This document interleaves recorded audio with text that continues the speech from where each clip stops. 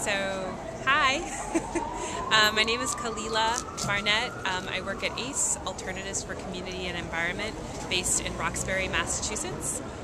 Our mission is to build power in low-income communities and in communities of color to eradicate environmental racism and classism.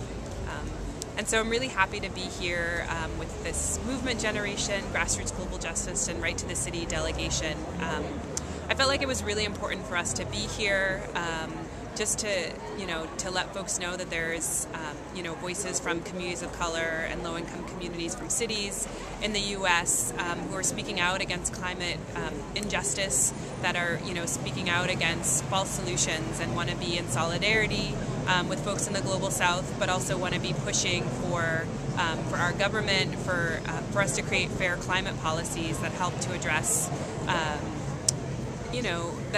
the degradation that's been caused both abroad and at home in our communities, where folks are really suffering from dirty fossil fuel policies, from bad power plants, from trash transfer stations, are experiencing real health problems because of climate injustice.